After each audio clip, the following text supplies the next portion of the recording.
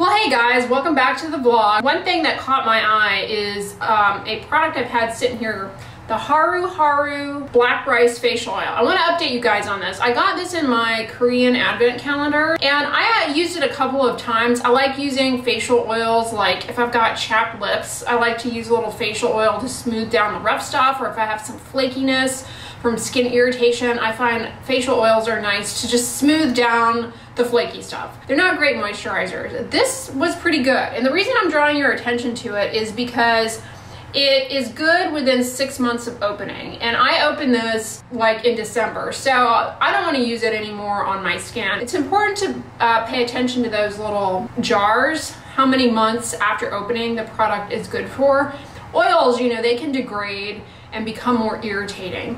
I'm not gonna throw this away. I'll end up using it to get sticky labels off and things like that, but I'm not gonna use it on my skin anymore. Sunscreen is another one that you don't want to use past the expiration date. Most sunscreens are good within 3 years, because after the expiration date, you run the risk that the ingredients are no longer protecting you and could potentially be irritating too. All that to say, make sure you use up your sunscreens.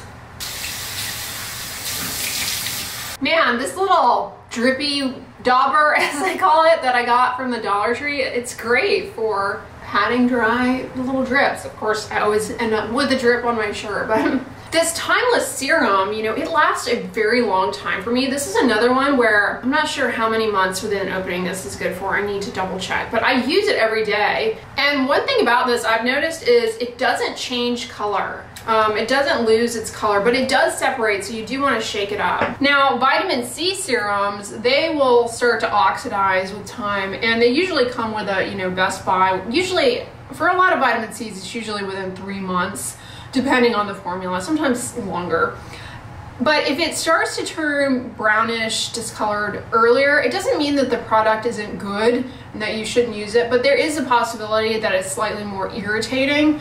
I personally find that to be the case for myself whenever I use vitamin C, or, you know, test out vitamin C serums. I don't like using them in my skincare routine. I don't find them to be effective, and a lot of times I end up getting kind of some irritation from them, especially as they start to oxidize. But just so you know, if it does start to turn that color, it doesn't mean that it's, you know, not any good anymore. Coming in with the hyaluronic acid watery sun gel.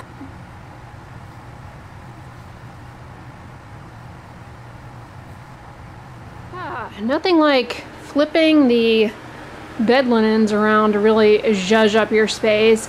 So for the longest time, I had my rebounder over there up against the wall with the legs taken off, because as much as I love using my rebounder, honestly, it just takes up too much space. So I don't really use it that much. I got it around lockdown time when the gyms closed, before I got my treadmill, and I really love it. If I had more space, I would use it.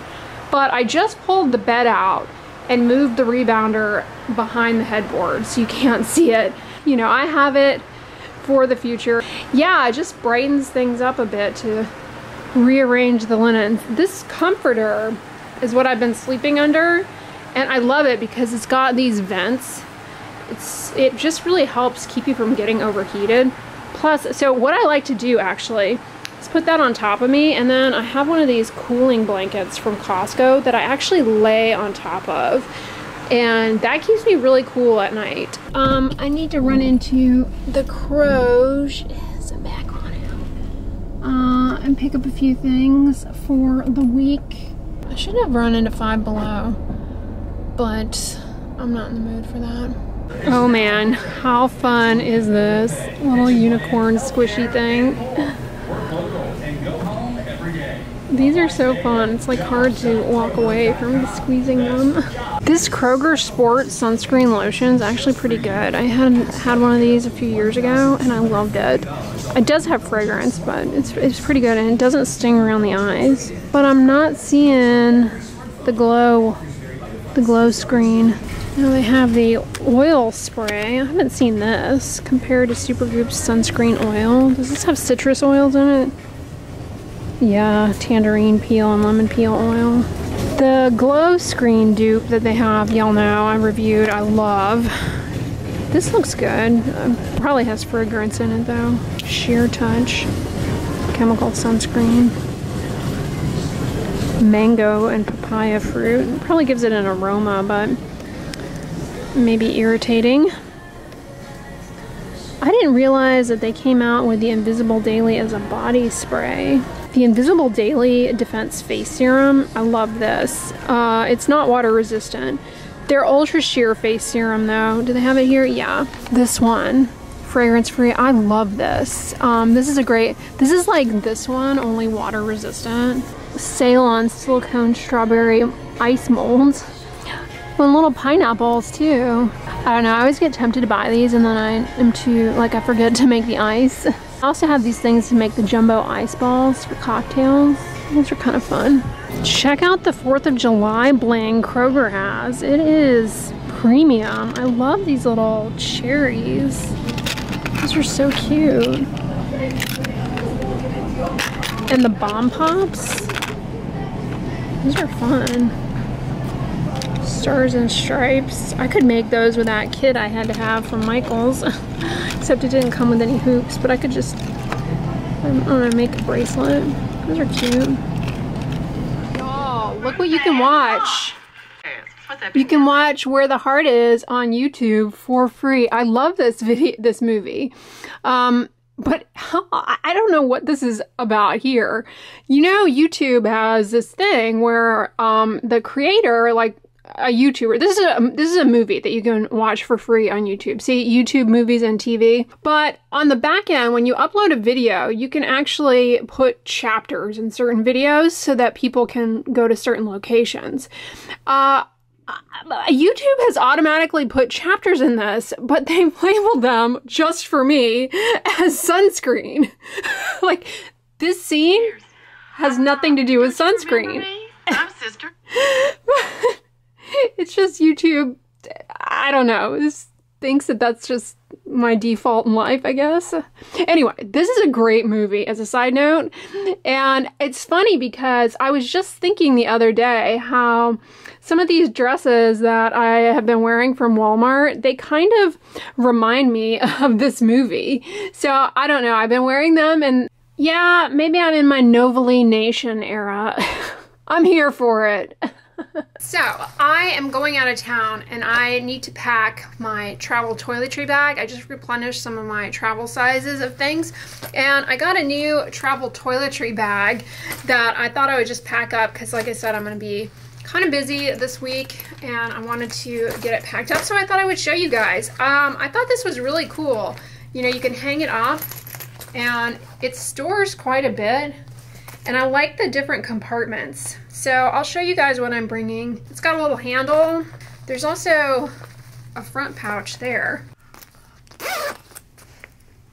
Alrighty. So, I think it makes sense to put my contact lenses in this pouch. This side is like, let's see if you can see it. This flap is separated into two, so I think contacts will go there. I don't necessarily need this many contacts, but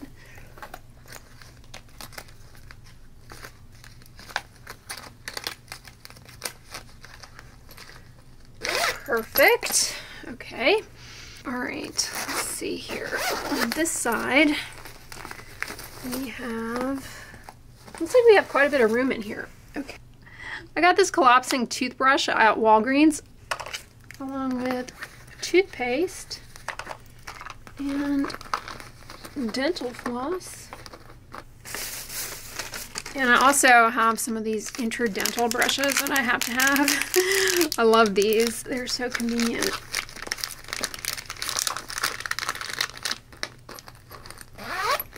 All right, oral hygiene pouch done. I hate using the shampoo and conditioner in hotels. And I've been wanting to try this Luzetta brand of shampoo that I keep seeing on Amazon. So I got the travel size to try it out of their shampoo and conditioner. Two little ones there. So I'll definitely give those a whirl. I'm going to take the Dollar Tree cleansing oil balm. That's not really a cleansing oil balm, but I'm going to take it for removing mascara and sunscreen. I'm also going to take a travel size of the CeraVe Foaming Facial Cleanser. And I bought a travel size of the Aveeno Daily Moisturizing Lotion. Sunscreen, I'm taking the Isntree Hyaluronic Acid Watery Sun Gel. Then I have a little travel antiperspirant in the Powder Fresh scent. I always travel with this Neutrogena Hydrating Lip Sleep Mask. This is one of my favorites from them, and I like to take it with me for dry chapped lips. So we'll squeeze that on in there. Then I'm also going to take the Up and Up Nighttime Facial Moisturizing Lotion for my face.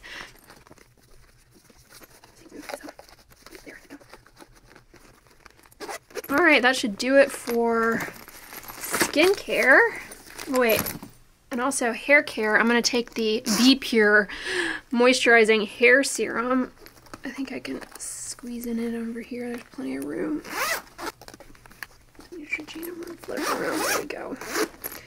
Yeah, there's a lot of room in this thing. Okay, now on this side, I'm going to do makeup, which I'm not going to take very much. So I bought this to keep all my brushes together. Let's see, I got it on Amazon. Let's see what it looks like. It's like a nice silicone. Ooh. Ooh, that's nice. And it matches the interior. So I have all of these brushes that I'm taking. They should all fit in here nicely. Look at that. I love that. All right. I'm going to take, this is that NYX eyeshadow palette. I've been using this for the past week and a half or so. This is the translucent powder I use from NARS. And I love this little blush, cream blush stick thing. So I'll be taking that.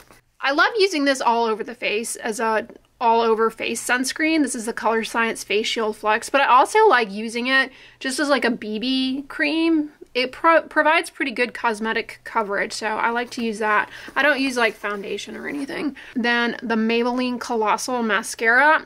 I'm gonna go ahead and pack this, and then I'm going to start a new mascara for the week, because this is close to being retired. I've got a eyebrow pencil. This is the Etude House Drawing Eyebrow. This is a really good brow pencil, in my opinion. And I also have the Hydro Boost Hydrating Lip Shine. Gotta have a lip color. And there's one more lip care product that I want to take. I'm also going to take the Etude House Fixing Tint. These are really good. They stay on really well. This is the shade Midnight Mauve. So I'm going to pack that in there and have two colors. And then in go the brushes. Ooh, how cool. This is fun. Yeah, there's plenty of room in here for, you know, larger trips and things.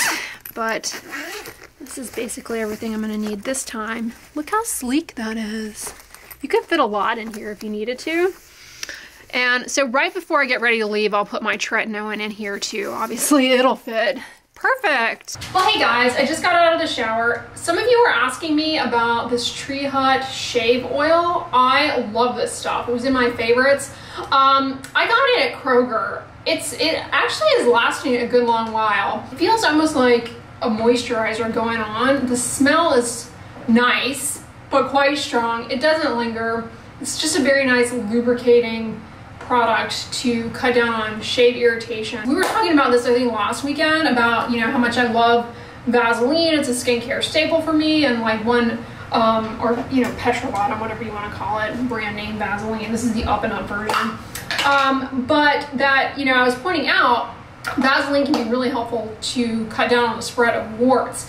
And speaking of shaving, you know, one thing people don't realize is that if you shave over a wart, that's one way to introduce it into the neighboring skin. So you'll see this a lot, actually, in women, like on their shins. You'll see an eruption of like little flat bumps. These are warts, little flat warts, all up the shins from dragging the razor up.